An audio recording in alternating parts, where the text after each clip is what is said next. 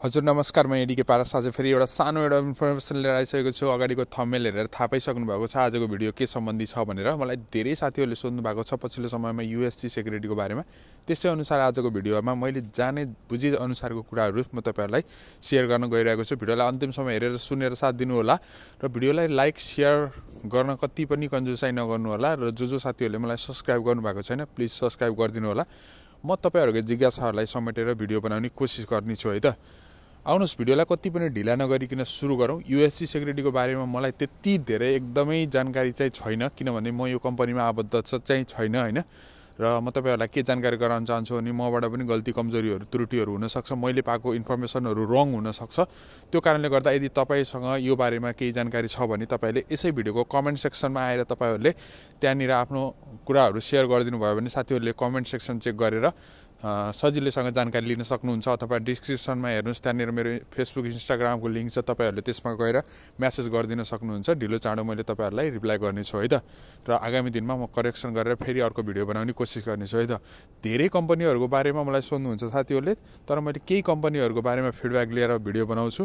किन भन्दाखेरि अब त्यो नामै नसुनेको मसँग इन्फर्मेसन नभएको कम्पनीहरूको बारेमा मैले सजेस्ट पनि दिँदैन, मैले भिडियो पनि बनाउँदिनँ है त। आउनुहोस् ढिला नगरी USG को बारेमा कुरा गरौँ। USG एउटा जो पपुलरै कम्पनी हो। USG United security company service के हो हैन, यसको फुल रूप चाहिँ युनाइटेड सेक्युरिटी ग्रुप भन्ने रहेछ। अब जे भए पनि अब त्यो USG नै भनेर चिन्छ, USG सेक्युरिटी भनेर। पछिल्लो समयमा चाहिँ यसको डिमान्ड गएको रहेछ नेपालमा, त्यो भएर धेरै साथीहरूले सुन्नु भएको छ। USG कम्पनीको नर्मली कुरा गर्ने हो भने कम्पनी एभरेजमा राम्रै कम्पनी छ। त्यस्तो साह्रै स्पार्कहरू ग्रुप 4 ट्रान्सकार्डहरूसँग तुलना गर्न नमिले पनि USG भनेको खासै त्यस्तो कम्प्लेन सुनेको छैन। USG ले स्यालेरीमा त्यस्तो इस्यु भएको सुनेको छैन। मान्छेहरू ड्युटी नपाएर रुममा सुतेको मैले सुनेको छैन। त्यसपछि गएर हैन अब अरू जस्तो अब लोकेसनै नभएको हैन त्यस्तो सुनेको छैन। त्यही भएर मैले कम्प्लेन त्यस्तो नसुन्दाखेरि एभरेजमा राम्रै कम्पनीहरू मध्येमा पर्छ USG चाहिँ। USG मा पनि तपाईहरुको लेडिज जेन्ट्स दुईटै गार्डहरू उपलब्ध छ। तपाईहरुले लेडिज साथीहरू पनि USG मा आबद्ध हुन सक्नुहुन्छ। USG को लोकेसनको कुरा गर्ने भने लोकेसनहरू यिनीहरुसँग प्रशस्त मात्रामा लोकेसनहरू पनि छ, तर कहिलेकाहीँ अप एन्ड डाउनको सिजनमा अब त्यो त प्राय सबै कम्पनीमा हुने कुरा हो। कहिलेकाहीँ लोकेसन टुटेको बेलामा चाहिँ अलिकति बीचमा USG मा केही समस्या आएको थियो, तर अहिले फेरि बिस्तारै यो माथि गइरहेको छ। यिनीहरूले राम्रो लोकेसन पाएको छ। अब इभेन्ट सेक्युरिटीहरू हुन्छ, हस्पिटल सेक्युरिटी, बैंक सेक्युरिटी, यिनीहरूको राम्रै प्रायः जस्तै हस्पिटलहरूमा, अनि अरू पनि नर्मल सेक्युरिटीहरू, इभेन्ट सेक्युरिटीहरू पनि पाइन्छ हैन। बाउन्सरहरू पनि देखिरहेको हुन्छु मैले यसमा हैन। अब ड्युटीको कुरा गर्ने हो भने अब त्यही नै हो, नर्मली अरू कम्पनीमा जस्तै ड्युटी छ। अब स्यालेरीको कुरा गर्ने हो भने स्यालेरीमा पनि मैले त्यस्तो समस्याहरू देखेको छैन।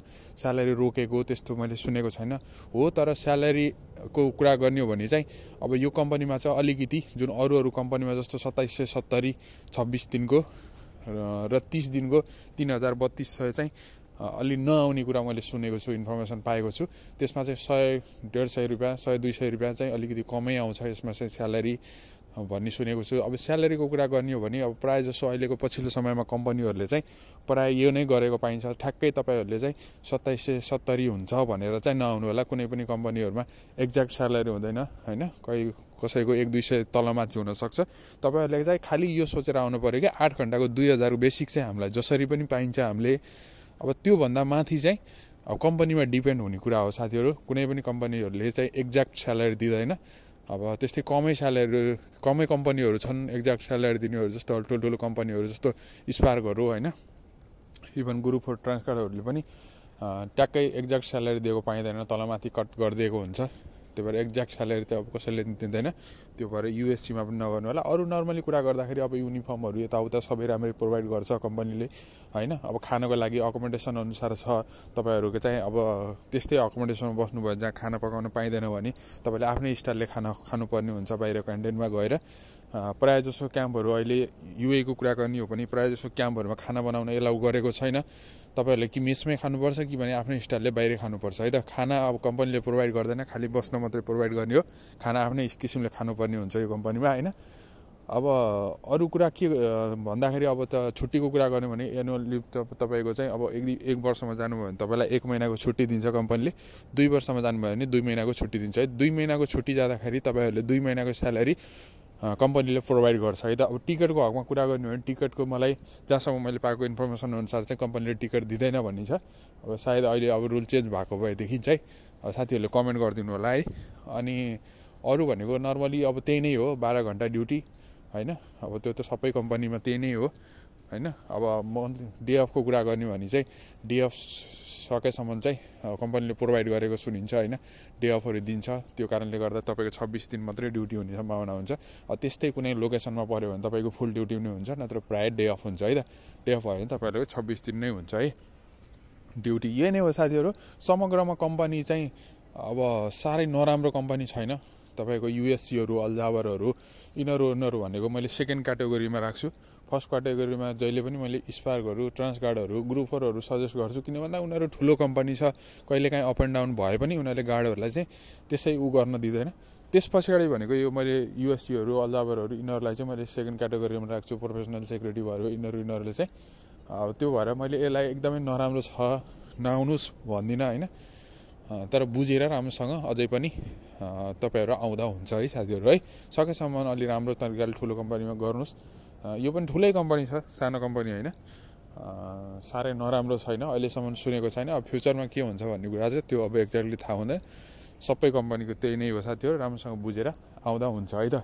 अरू अब त्यस्तो केही छुटपुट त्यस्तो केही छ भने तपाईँहरूले मलाई चाहिँ यसैमा कमेन्ट गर्न सक्नुहुन्छ, अथवा म्यासेजमा गएर तपाईँहरूले म्यासेज बक्समा त्यो जुन डिस्क्रिप्सनको लिङ्क छ त्यसमा गएर तपाईँहरूले मलाई म्यासेज गर्न सक्नुहुन्छ है त। र बाँकी मैले अघि पनि सुरुमा भनिसकेँ, मलाई धेरै साथीहरूले नयाँ नयाँ नामका कम्पनीहरूको बारेमा सोध्नुहुन्छ। म तिनीहरूको बारेमा मसँग त्यस्तो साह्रो इन्फर्मेसन नि हुँदैन र मैले सजेस्ट पनि गर्दिनँ है। नयाँ कम्पनी, त्यो नामै नसुनेको कम्पनीहरूमा मैले सजेस्ट गर्दिनँ। किन भन्दा धेरैभन्दा धेरै साथीहरूलाई मैले भन्दै आएर पनि यहाँ कति दुःख पाउनु भएको छ। मलाई म्यासेज गर्नुहुन्छ यहाँ। मलाई धेरै कम्पनीमा जस्तो एमबिकेमा मैले धेरै रोक्थेँ, गल्फ फिडिलिटी धेरै रोक्थेँ हैन। अरू पनि अब फोकसमा धेरै रोक्थेँ, स्किल फोर्समा धेरै रोक्थेँ हैन। बुझेर आउनुहोस् भन्थेँ हैन। अब आउँदा अब त्यतिकै आइदिनुहुन्छ, यहाँ आएर चाहिँ बेकार आएछ भनेर भन्नुहुन्छ नाइट ब्रिजमा।